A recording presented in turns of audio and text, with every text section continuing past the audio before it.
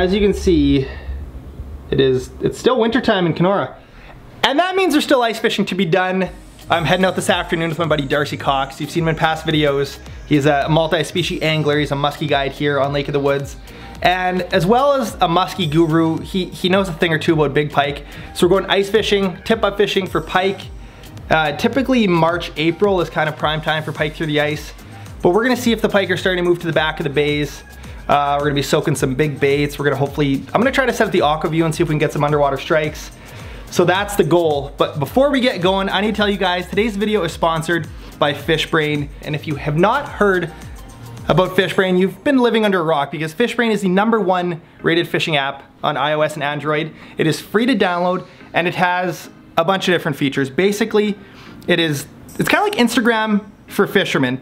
It's just fish. For someone like me, when I flip through Instagram, pretty much all I want to see is fish pictures. So FishBrain is just that, and there's so many more layers to it. When you post a fish picture, you can choose to share the lure you caught it with, the time of day, the lake, the specific spot on the lake. You can share as much info or as little info as you want. So for an angler who's traveling around in a new area, it's a great resource to get started. As well, it's a great way to network with other anglers. When I got into fishing, the message boards were a thing, the forums. This is before Facebook was a thing, and that's where I connected with some of my best buddies. That's where I met Aaron Weeb through the fishing message boards. And now, with FishBrain, you can do the same thing. You can find, like-minded anglers in your area, find yourself fishing buddies so you don't have to go by yourself. That is another cool aspect of it. There's a built-in weather app that follows you where you're at, and it gives you even the wind hour by hour in your area. So just to have everything that you need for fishing in one location, in one app, is pretty sweet.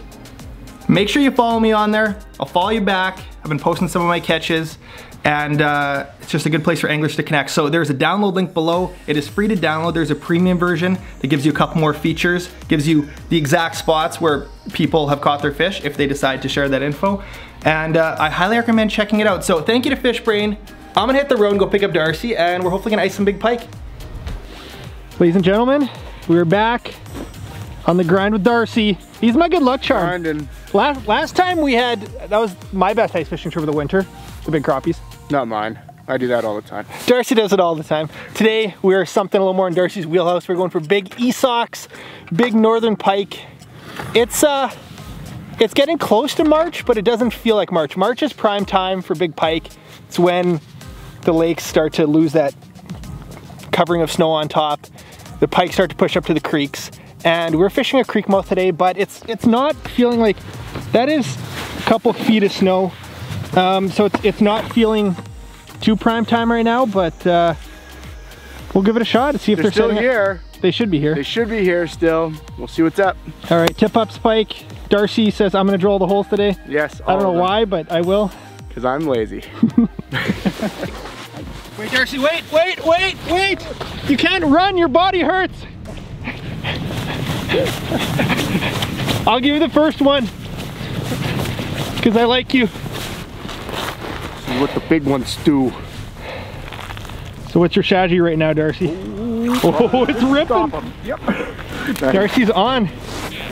First pike of the day. Kneel down, buddy, get in here. Oh, that's a good head shake. Not bad, not bad. Oh, that's a good start. Not bad. Come here, buddy. All right. Didn't know we were gonna catch any. Cool. Yep. First flag. There's a couple around. That's all right. That's all right. She's been caught before. That tall flag was pretty nice to see. Yeah, no doubt, eh? Show me one more time. All right. Nice. That'll do for the first one. Right back down. Gone. Sweet. Right, buddy. For someone who has never used a tip up before, explain what a tip up even is, because it's a foreign object to our friends down south. So this is a tip up. Really easy unit. It's just got a spool on the bottom, rod that goes up to the top that spins up here. So when the fish takes it, you lock these guys in place like this. When the fish takes it, boom, flag goes up, run on over, put it to the side. And once he's going away from you, you want to stop him dead. You know, you don't want to go too crazy. Give it a nice hook set and reel him hand over hand with the line, and boom. That's it. Number one. We don't even have our tip up set yet. So hooray.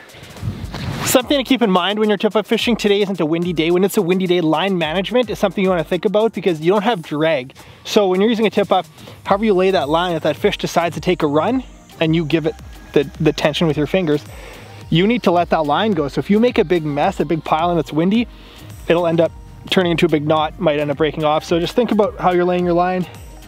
We'll show you guys the rig we're using. It's called the Quick Strike rig. But for now, Darcy's gonna put the bait back down and we're gonna get back to the sled and put our last line in. But good start. Yay. To some mid-February piking. I wish you guys could experience how deep this snow is. This is special. Here's our command station right now. Bit of a mess, but this is something I'm gonna talk about a little bit. It's called an iFish Pro. It's kind of a new age tip up. Basically allows you to use your rod. And here we got the aqua view. You can see our bait sitting down there. So hopefully we're gonna get a strike. Got the recording set up over there. And we're hoping to see a pike flip that flag.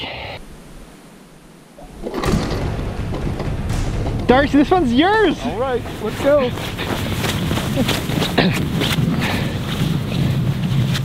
Flag number 2. Still haven't gotten our 4th line in yet. The shallowest hole with the most action. Oh, she came off there. Darn. Darcy! Boo. Still got the bait? No! All right. Gross. You're fixing that one.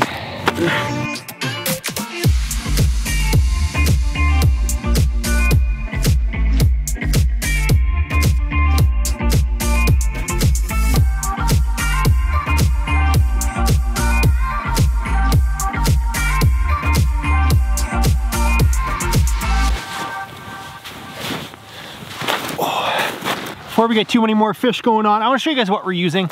Like Darcy explained before, tip-up is a very basic rig. They're inexpensive. You can get cheap ones for about 15 bucks. Some of these more expensive ones, $40 to $50.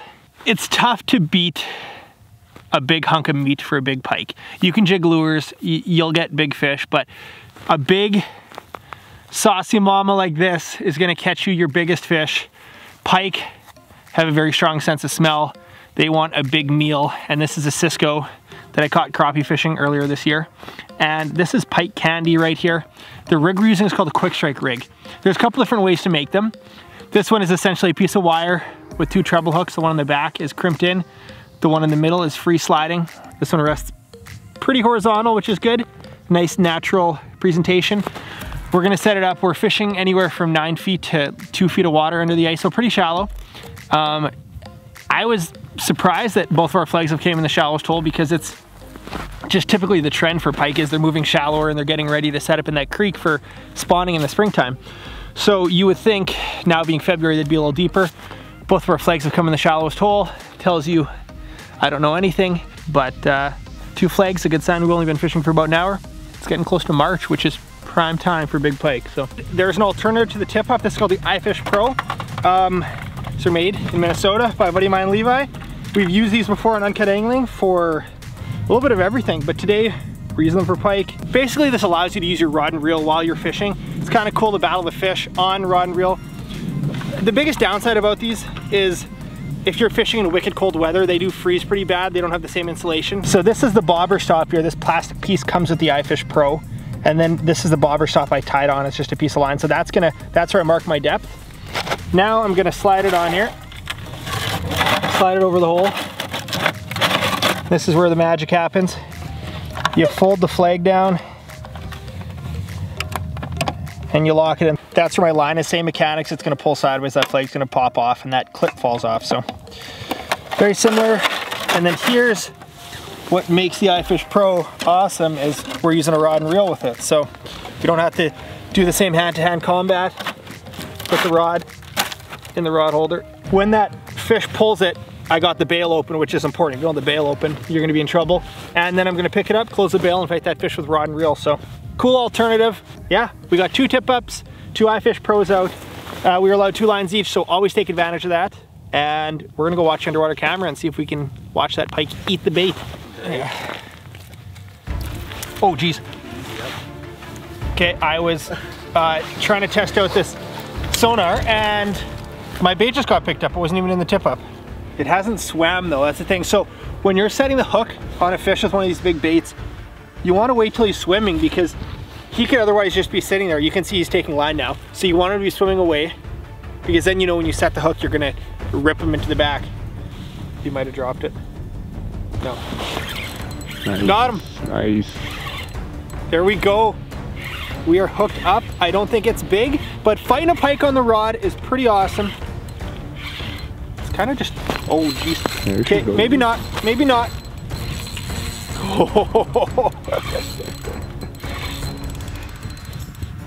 It's got some weight. Yeah. Oh. Hand-to-hand combat. What do we got? We got a little gator. Not as big as Darcy's, but hey, it's good to be on the board. That fish got me in the weeds. A nice sized pike right there, folks. Good J-size pike. That is a J-size pike. All right, long pliers, key. Little blood on this fish, so we're gonna get him back real quick.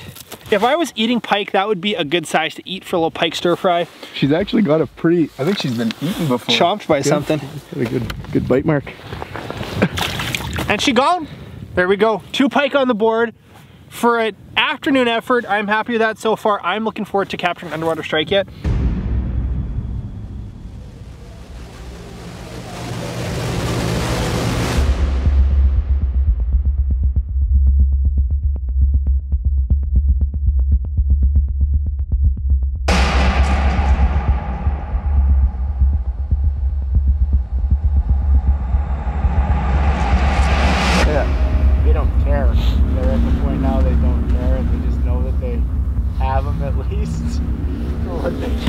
Underwater, baby, underwater! Underwater for my boy! That flag has been on fire. I hope it doesn't get tangled into the underwater camera. Oh, it's just tearing. Oh yeah, let's stop. Oh, come on. Can you kneel down? No. No, he's still there, he's still there. He's still there. Jimmy, she's not there. Oh! She's not there. She's still there, Darcy. She's still there. It's got one. Oh man. That's brutal. Darn, that was spinning. Guys, this is the hole that we moved the underwater camera to. 3 of our 4 fish or bites have come at this hole. We're gonna review the footage. Oh man. Darn. That looked decent when you set the hook. Yeah, it stopped me pretty good. Brennan. Okay, another flag. I was moving tip ups. We're rolling. Ready to go? So Darcy. She's just crawling right now. Now I'm the one out of breath. I'm gonna just feed her a little bit. Put this down over here. I'm gonna switch that. You hit them whenever you need to. Okay. Yep, we're good to go. She's cruising.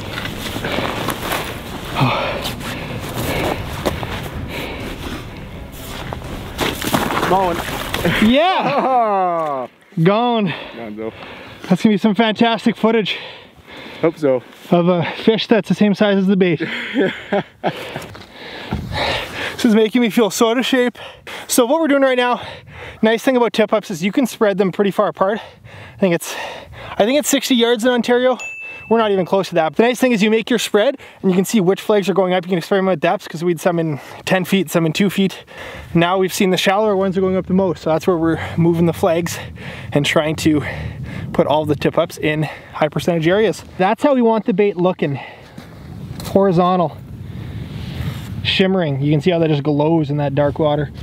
He's one of the top people that I would go into business with. Oh, oh, oh, oh, oh, oh, oh, oh, oh, oh, oh, oh. Oh. Here we go. Oh boy, here we go. This is the tip up we just moved. Ooh, got some weight? Oh no. No, Darcy. No, again. Ah, these fish keep falling off. No, he's still there. What do we got? Come on, big head. Oh, not bad. We'll take it. Okay. Show me that one. Yeah, not bad.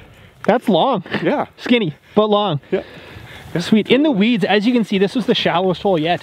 For the release. Gonzo. Gone? Nice. Well, hasn't been fast and furious, but for February pike fishing. Yeah, not bad at all.